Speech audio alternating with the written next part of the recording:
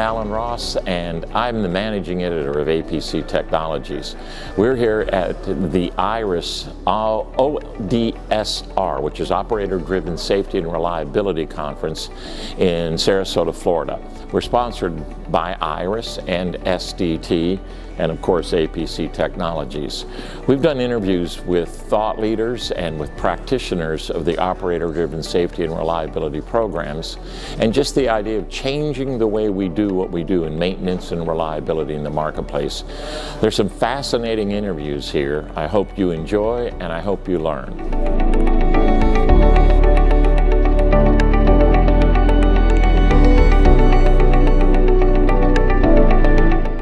So my next guest is Brad Nanna. Brad, it's not fair because you and I used to be roommates in a previous life, so we're kind of like frat brothers here having a conversation. So I'm going to try to keep on topic. We're at the ODSR conference, a reliability conference on operator-driven safety and reliability. And I want to ask you some things about that. Before we go there, I know your background. Yeah. Tell us a little bit about how you got where you are right now. Well, thanks. And it is a pleasure. Okay. So this is my brother. You are my brother. So anyhow. From another mother. From another mother, yeah. Exactly. You know, so like many people in this industry, they started somewhere. I started in college at Go Pitt. University of Pittsburgh electrical engineering degree, and then was hired out of college from Westinghouse. If anybody knows about Westinghouse, it was Westinghouse and General Electric. Yeah. Yeah, and unfortunately, I was with Westinghouse for 4 years. They had some financial difficulties, yeah. And they sold the business to Eaton Corporation. Right. So I became an Eaton Corporation. Great career, love Eaton. Got moved around a bit, didn't you? They moved me 8 times in 18 years.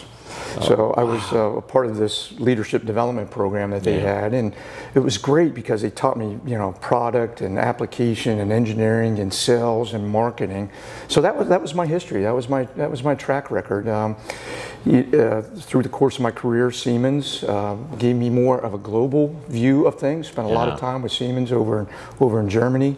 Loved it. And then you know, Martin and I met, I don't know, 5-6 years ago. And at an EPRA conference, exactly. Right? I think you orchestrated that introduction. Yeah. And, you know, and it's a small world, and it's all about, in this industry, networking and talking with each other. And we're friends, right? Yeah. And that's what this industry has afforded us the opportunity to do. But Martin, you know, the CEO, president of IRIS, he said, "Hey, Brad, I'd love for you to come join the team." So here I am. I am so glad you're here. And having this conversation with you now. I do want you to know he asked for a recommendation for you, and I said, he's my frat brother. We've seen each other in boxer shorts. Of course it's him. Of course. Anyway, so at this conference, we're talking about operator-driven safety and reliability. But before we get to that, you've seen it, you know, I've been with you. You've seen enough of the marketplace, the industrial, commercial marketplace, even utilities. Yeah. You've seen it from the customer standpoint. What do you think is going on right now in the customer's mindset as it relates to reliability? Yeah, and I think that's a great question. I think you have to look at that in 2 stories. Okay. And when I say 2 stories, or maybe it's 2 timelines. Pre-COVID and post-COVID. Oh, wow, yeah. So I think that's what it was. Pre-COVID, you had people in the office and in the building and in the facilities doing their work. Then COVID, the pandemic came, and it changed our lifestyles forever. Right. So a lot of people were working from home, working remotely. The general maintenance and inspections weren't getting done. So now we see this shift. And if you heard of this ratio, Alan, there's a 20-to-1, a facility engineer to every operator. So one engineer, facility engineer, to 20 operators. Can an engineer do that work? And they found out during COVID they can't. Even the engineer, the facility engineer, he may have been a part-time office to home. Right.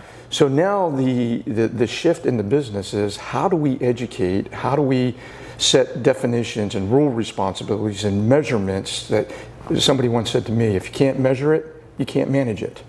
So now we're putting that role of responsibility down to the operator. Right. And I think that's the biggest change. And you say it best, I think. Reliability and safety, they come together. You can't have one without the other. Right. And it's good that now we're educating it down to the operator, to the person that sees it daily, walks by it daily, hears what's happening with the equipment, whether it's an electrical motor, maybe some arcing in a switchgear, but they see it here at Daily as opposed to the facility engineer that may have where we're sitting in a corner office. Right. It may not get to the plant. And it goes from time-based testing and maintenance, just because it's in a manual that you've got to do this, to the operator not going to shut down because of a time. He's going to hear it, feel it, touch it, smell it, know it. Yes. I mean, you know when you smell a bearing burning? You don't need to know there's a bearing burning because it smells like, and it screams, right? It smells and screams at you. There's one other thing that happened during COVID. We all thought plants would fall apart. They didn't. So all of this maintenance that we were doing, suddenly the C-level people are going, time out. We really didn't degrade any because a lot of the operators had to do it. Now we're not just putting responsibility on them, we're giving them authority over their careers, their lives. It's a big deal. Yeah. Martin says it really well in one of his interviews. Flip the switch again. I want to go to this conference that we're at. We've been here 3 days, okay? Right. I thought, Brad, that I was at the point of my life I did not have to learn anything new. And I walk away from here learning stuff that's new that now I'm going, I'm passionate about that. We got to get that message out. What did you learn from being here that you didn't know when you got here? Yeah, so I'm just like you. I'm just so fired up, passionate about this industry. And there's been so many takeaways. Obviously, one of the things that we're talking to customers about, and the light bulbs, you can see them coming up. For example, NFPA 70B. Oh, yeah. The changes and what's happening there. And one of the things, and I had the pleasure of doing this early in my career, we would do testing and we would open panels of live switchgear. And I'm thinking, 20 years ago, and you're young, and you don't think of anything like this could kill you. And it can. And I don't say that to threaten or scare anybody. But if you have the ability today, which you do, with either inspection IR windows or ultrasound and leaving those panels closed and doing the same testing that you can do, obviously, if you're going to open the panels, you're going to have some type of PPE. If you're here in Florida, which we are, who wants to put a 100 cal suit on when it's 95 degrees and 95% humidity? You're like, and you're trying to hold a wrench, right? Yes. It ain't going to happen, right? Exactly. So I think that's been one of the highlights is how do we make people aware of the inspections, timely inspections. Don't wait till break-fix mode. But if you have a way of tracking and collecting the data and you can start seeing the trends, and now you can plan much more reasonably and much more cost effectively of when you do schedule your shutdowns. One of the things like about the 70B change is 70B used to be, hey, we recommend. 70B is now, it's a standard. That changes everything in the marketplace because you don't go in and say, it's a good idea to keep your people safe. You would think people would go, man, I don't want anybody to open up a hot panel. But they do all the time. And some of the worst people are the electricians that say, it hadn't burned me yet. But if you've been burned, if you've seen what happens from an explosion from an arc flash or death from an arc flash, it's huge. So now they put some teeth behind it and said it's a standard. So suddenly I think people are going to look at this and say, oh my gosh, we need to be doing something. And that's what this whole conference has really done for me. Talk a little bit about you mentioned it, but is there going to be pushback from operators? Because some operators are going to say, wait a minute, you're not going to pay me anymore and you're asking me to do more. And then there's others that are going to go, this is an opportunity to learn. And hopefully companies say, look, if we can cut our maintenance costs and reduce that, we want to share the load. I hope that's what happens. But I'm an operator. Tell me why it's in my best interest to do this. Yeah, and I think, so there may be some pushback. There's no question there's going to be some pushback. However, if you have the ability, and it's about taking ownership.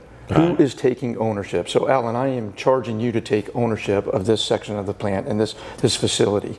And if you look at career progression and career paths, those people that raise their hands and say, I want this, I want a career path, I want to do this, I do own it. So, and I think that's the whole message of selling the personal ownership of things. No one had to tell me, or I'm sure you too, because you and I are cut from the same cloth. Alan, will you take personal ownership with it? Of course you will. You're going to raise your hand and say, I'm glad you asked. Because guess what? They are doing it anyways. And it's just giving them the tools and the responsibilities And let's be honest, if it costs you a little bit more money as a manufacturer or facility, wouldn't you rather pay them and pay that to know it's done correctly, as opposed to going into a break-fix mode, and then it's costing you tens of thousands of dollars? Preach it, brother. Right? That's exactly right. You're going to save money, a lot of money, by having people catch it before break-fix. It's the PF curve and reliability we talk about. Yes, exactly. Catch it before it gets too far down the PF curve, because once it gets down that curve, it costs you every single time it moves, until finally it is as much as 10 to 100 times more costly to fix it than it is to keep it going. Yeah. Brad, it's always a pleasure. It's great to be here at the conference with you. Let's go to more together. Okay? Yes, please. Thank you.